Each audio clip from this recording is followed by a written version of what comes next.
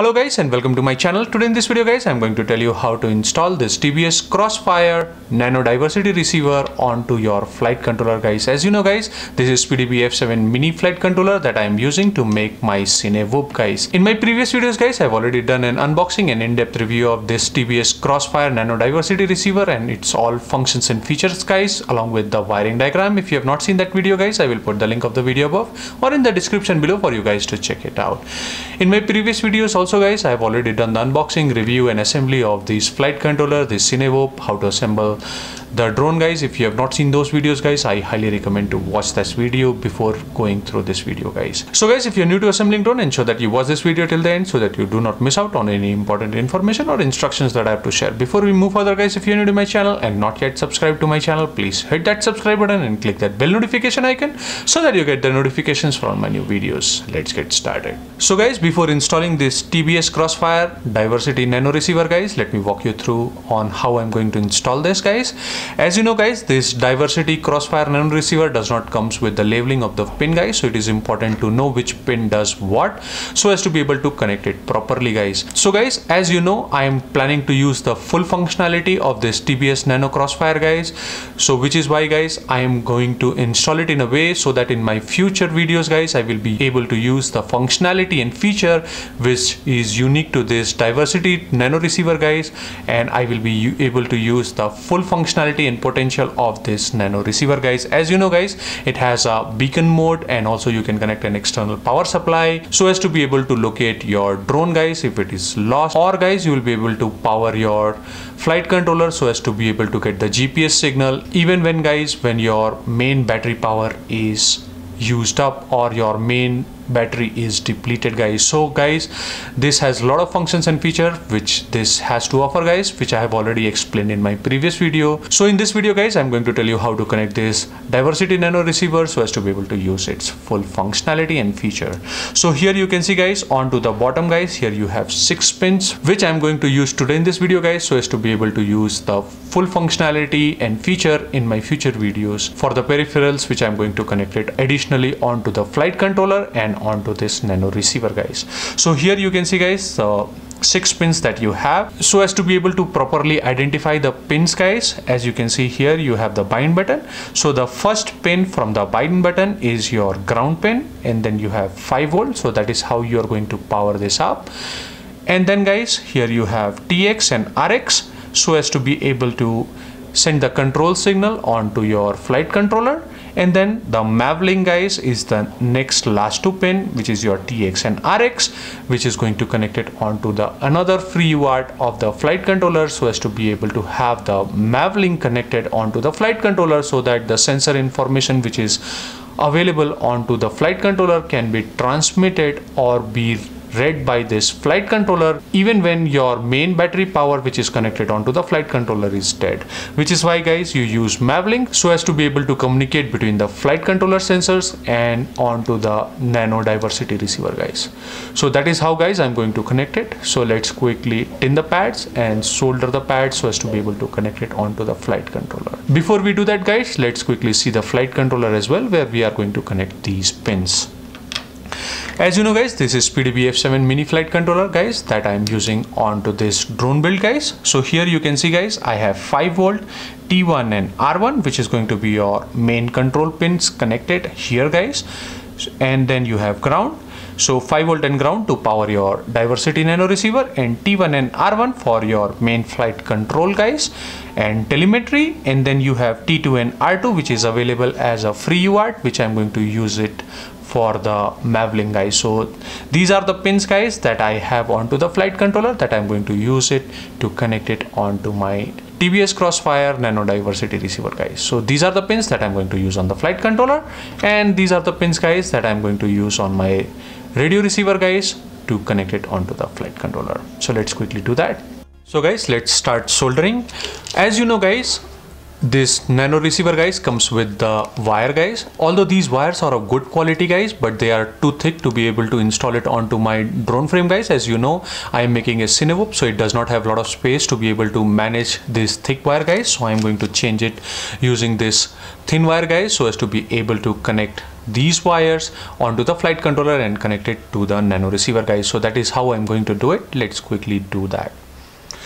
So these are the colored wire guys that I have. So red and black is what I'm going to use to power, and then guys I will be using other colors guys, so as to be able to connect it onto the different ports that I have. So guys, let's start soldering. So first let's solder the red and black so as to be able to power this up. So my 5 volt is here guys. So the first pin here is my 5 volt, and then this one is ground. That is what I'm going to use. So let's quickly solder the wires.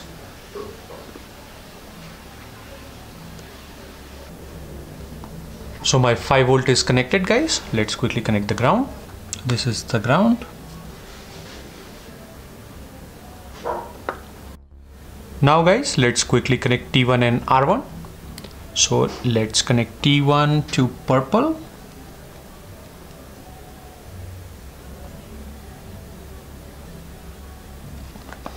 So my T1 is connected. Let's connect R1 to yellow.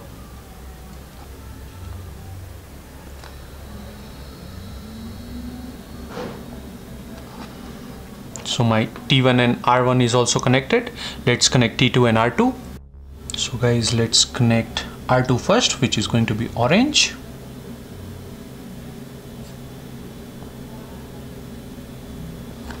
So my R2 is connected. Let's connect the last wire, which is T2, which is going to be my blue wire.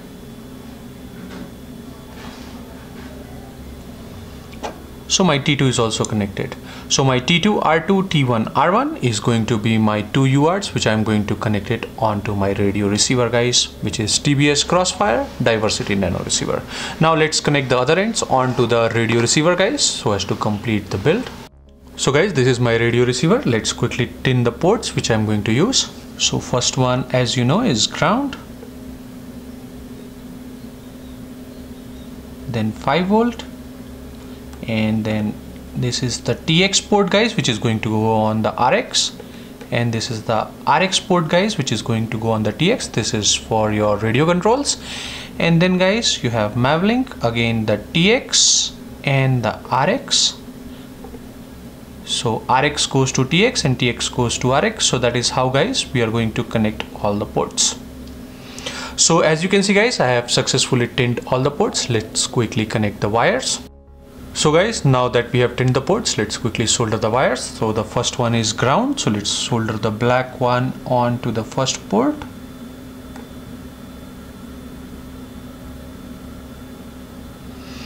So the black is connected. The next one is your red, which is your power, which is going on to the second port guys. Let's use the tweezer so as to be able to hold the wire properly onto its place.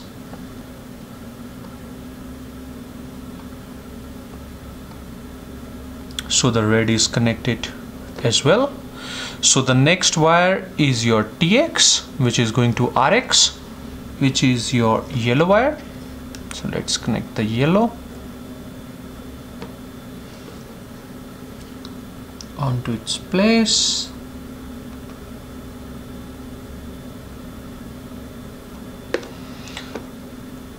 So the yellow is connected as well. And the next one is your purple wire guys.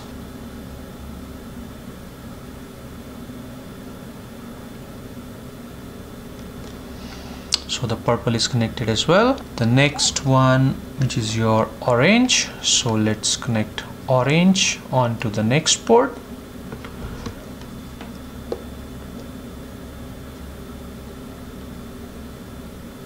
And the last one is your blue, which is going to go on to the last pin. Let's quickly solder it. So as you can see guys, all my wires are now connected. So guys, as you can see, my TBS CROSSFIRE Diversity Nano receiver is now connected. All the 6 wires are connected to my Nano receiver, guys. 2 for the power, 2 for the control signals and telemetry, 2 for the Mavlink. So this is all soldered onto this Nano receiver, guys.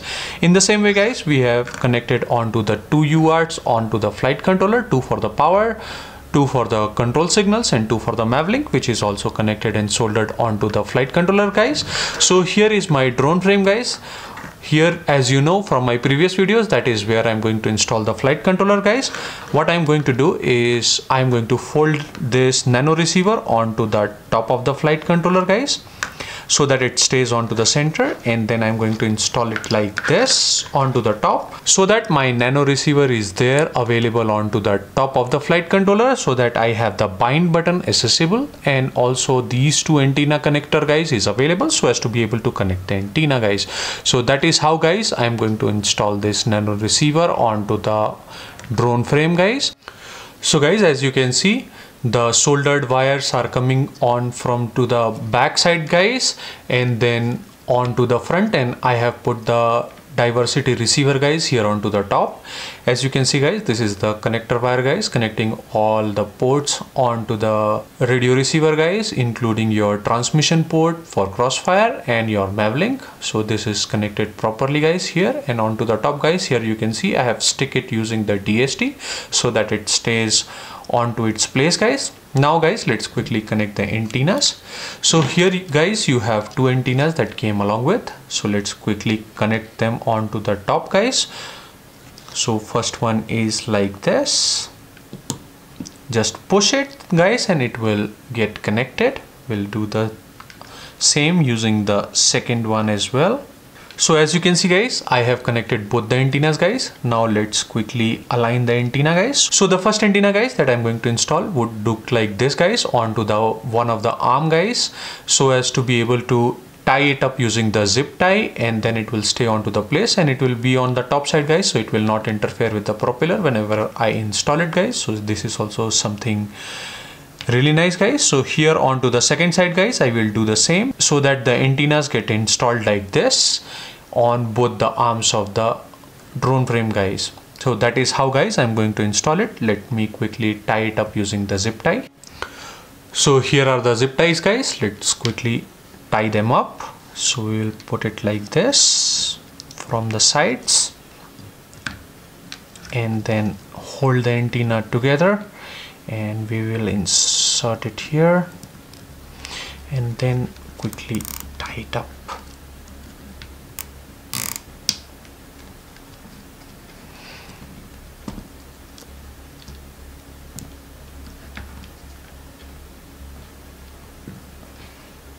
So here from the back side, guys, as you can see, along with the antenna, guys, it is also holding the wire that is coming out of the motor, guys, which is also something really nice. So that is how I want it to be. Let's quickly tighten them up.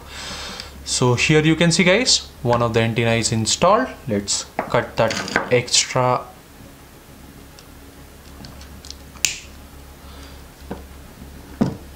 So here you can see, guys, one of the antenna is installed. Let's do the same on the other side, guys. So that is how I want to install. So this is the zip tie, and we will push it like this.